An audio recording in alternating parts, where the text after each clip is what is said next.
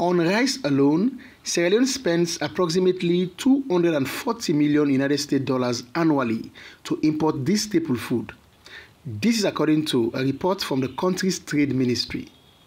With abundant arable lands, coupled with favorable weather conditions, the private sector is leveraging this advantage. And one such agri-based company that is contributing towards a food-sufficient nation is SierraTec Secure, which has cultivated 500 hectares of rice farm in Bombali and Loko districts. Saliu Kanu is CEO of the company. We've been doing agriculture for the past several years, and then there is a little amount of recognition from the various ministries.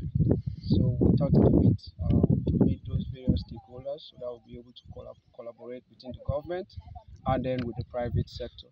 So first of all, you have to have the passion and then for you to do something like this, and then it's challenging.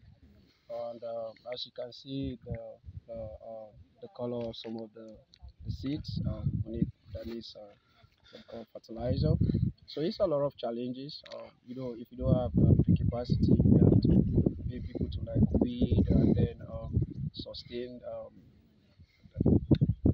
fertilizer, sustain the people that are running the farm, paying the staff, and all those other facilities. It's a lot of challenges. We give out seed rice to women and also give them job opportunities to empower women. It's one of our focal points.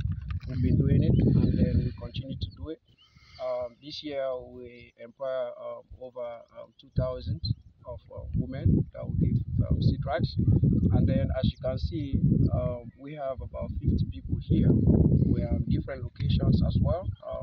They're doing the same thing. They're doing the weeding, and we have to pay them. A high-level delegation from line ministries and tertiary institutions made a site visit at one of the farm sites at Loko, Bombali district.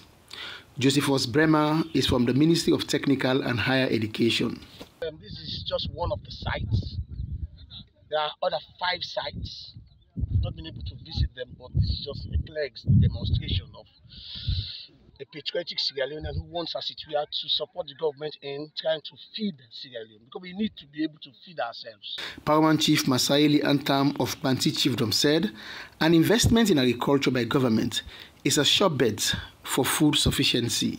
I came to make an observation which actually proved to me that if government happen to invest on this part of the country in agriculture, I think we are going to be food sufficient, especially in rice production. We are going to be food sufficient in this part of the country.